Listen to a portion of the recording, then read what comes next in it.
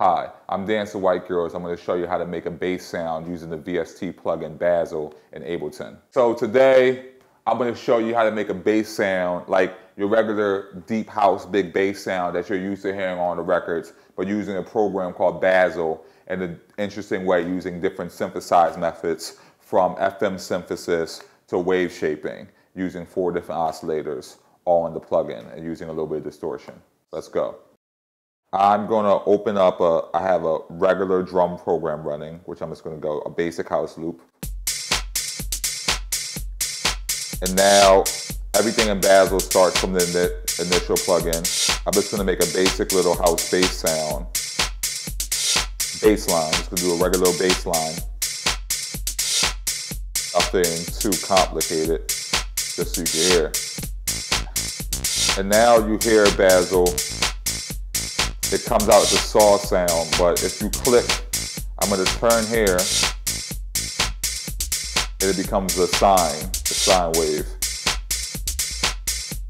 Right now, Bazille is going strictly out into the output, no filters affecting it, so you can hear it's done. It has an FM shaping capacity, so from here, I'm going to take the second oscillator and have it modulate the first oscillator to get your classic FM sound. So now you hear this.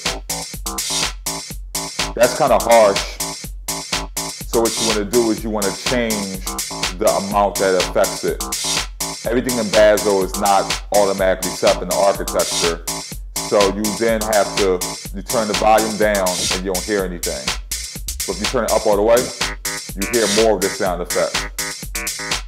I'm now going to use the envelope. I'm going to take envelope 2. I'm going to map it to oscillator 2. This button here affects the volume of oscillator 2. I'm going to adjust, I'm going to take the delay and move it down, move the sustain down, and give it a little bit of release. Now I'm going to adjust the modifier of the volume so it affects oscillator 1. That's a little bit too much, so I'm going to turn down the delay.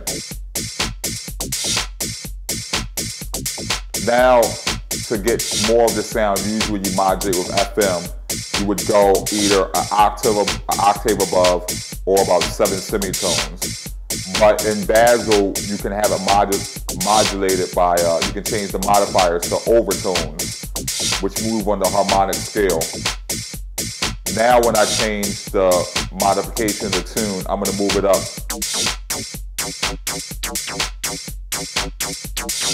And you can hear that. There's still too much of the frequency modulation being done on oscillator 1. So I'm now going to change this. The oscillator modification can be done from coarse to medium, which is not as heavy.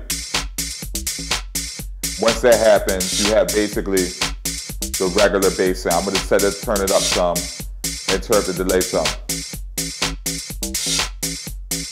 That's a basic regular deep house bass sound that you're used to, done in 1 second. It's only going through right now though straight to the out.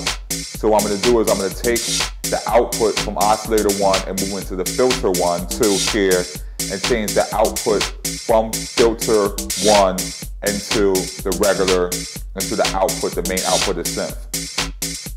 None of the sound has been changed at this moment because I haven't changed the filter. I'm now going to adjust the filter and move it about halfway down. And then from there, I'm going to change the output of the filter to be modulated and use envelope 2.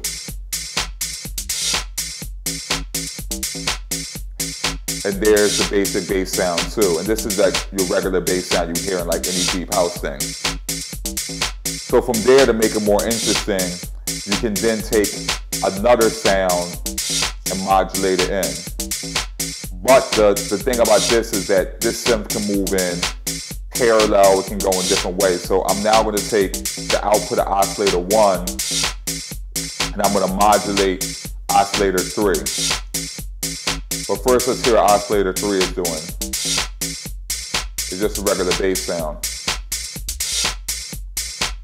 I'm now going to take that and move it and take the output from oscillator 1 into the FM modulation, oscillator 3. It's very harsh, so I'm going to change it down to the medium. Adjust that some, and then change the move oscillator 3 to an octave up, which is 12 semitones.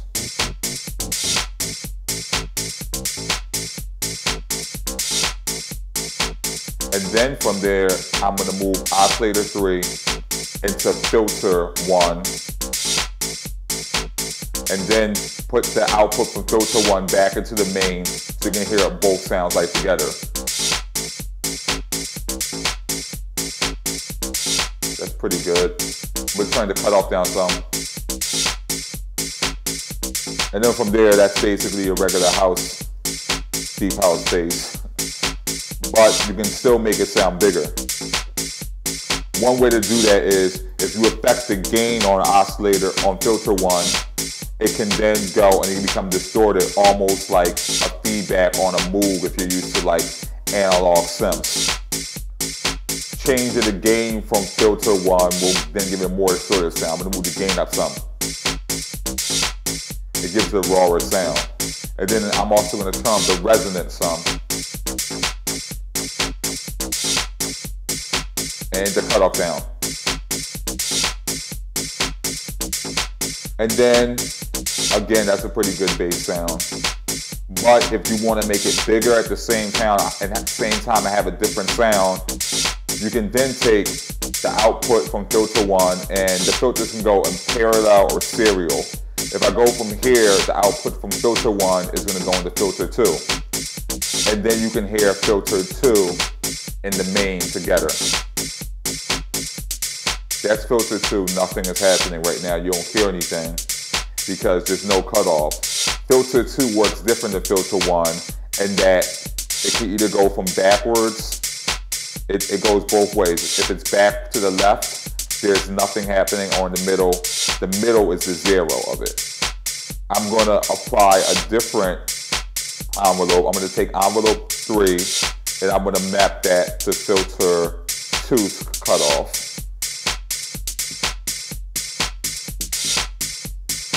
And that's the output from, it's getting more and more filtered. I'm going to actually move it up a little bit some.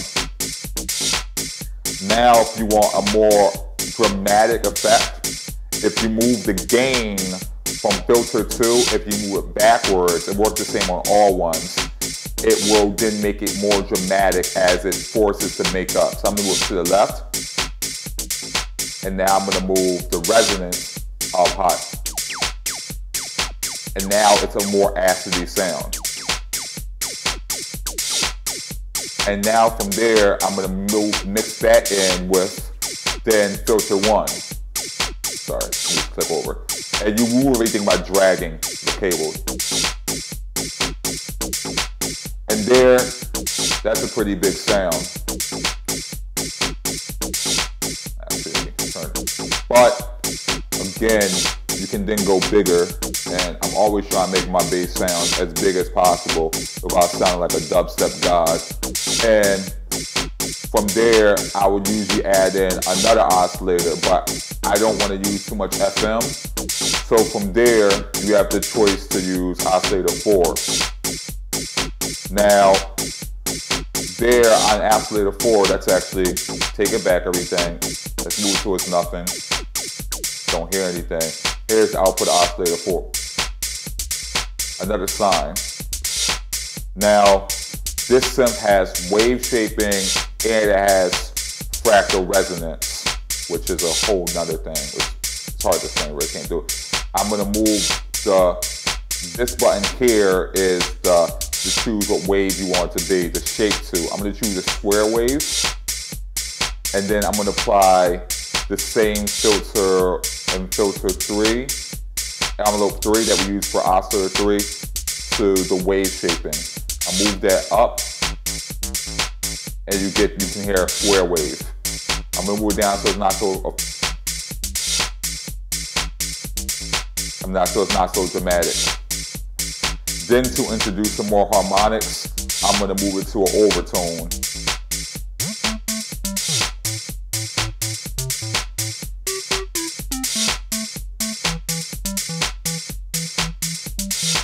Actually, let's keep it regular. Go keep it regular, sorry. And now I can then mix this in with filter 2. And now let's hear the mix of oscillator 3 and oscillator 4 and filter 2 going together. And now with filter 1 together. And that's basically a big bass sound. Now, if you're thinking you don't want to deal with having all these things on one sound level, and you're not going in different directions, and you want to be filtered at the same time, you can then go from there. Actually, it's a little too complicated, but I'm going to do it anyway. You can then take the output from filter 1 and filter 2 and move into filter 3. Let's take these off, and you can hear them together. And then if you click the page called Tweaks and FX, you can then see filter 3. Click on filter 3, move the cutoff down, move the gain up, and then from there there's no drag and drop of cables, but you can see the output. You can choose a cable. I'm going to choose envelope 2, move it up,